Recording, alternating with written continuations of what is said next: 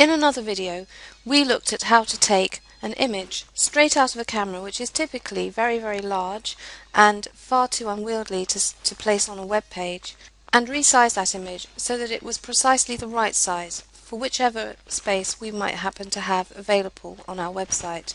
In my case, we worked out, using this tool, that we had about 484 pixels of width to play with.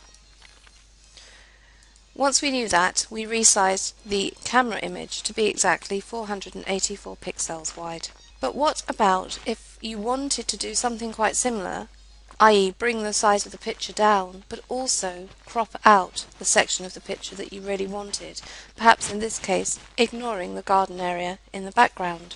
That's what we're going to cover in this tutorial. Now we're going to demonstrate how to crop and resize an image at the same time.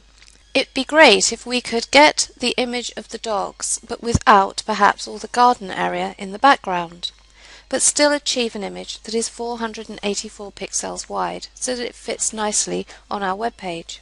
So how do we do that? Well, the first thing to do is to decide whether you want to crop a landscape shape, i.e. the same kind of shape that we've got in the original image, which is wider than it is tall, or a portrait shape, which would be something like that shape, something that is taller than it is wide. You need to decide which of those you want to do, and I think because I'd like to get this rock that they're sitting on, this rock bench, in as well, I'm going to leave it as a landscape crop. So you select the crop tool by choosing this tool here, which looks like a scalpel or a craft knife, and that changes all the options that appear underneath. I want to crop an area that is landscape. And if you click on these, it changes the aspect ratio between portrait and landscape.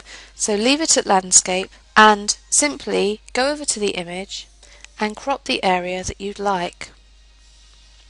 That's the area that I want to crop.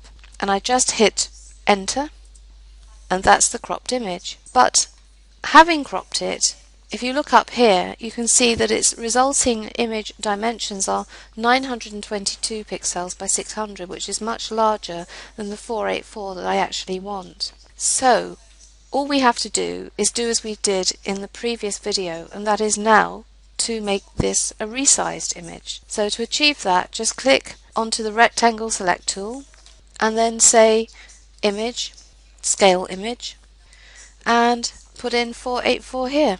Click into the height box in order to calculate the correct height for that particular ratio, and then click on Scale. And now I have my properly sized image. When we save it, we also want to make sure that the image isn't too high in quality so that it's too heavy for the web page. So we say File, Save as usual, and we'll save this as Rocco and Roma Balance, as I've typed here. And when I click on the Save button, we can move the quality to about, I don't know, 29 or so K, and save that. And now I've got an image that is the right size for my web page. I'll now go and put that in and show you what it looks like.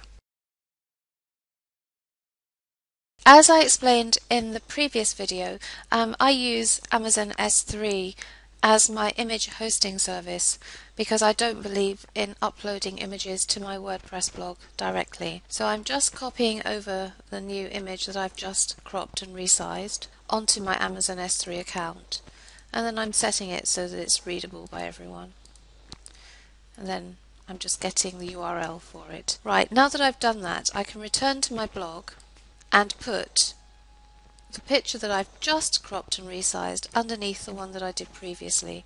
So I'll do that by logging in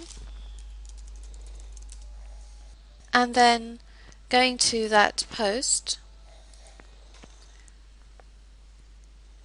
and editing it. And just for comparison purposes, I'm just going to put the image underneath the previous image. Okay.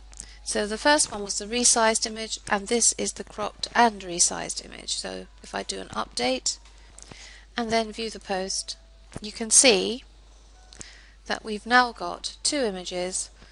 One is of the whole garden, and this one is actually of less of the garden and more of the dogs that's been cropped, but they're both exactly the same dimension.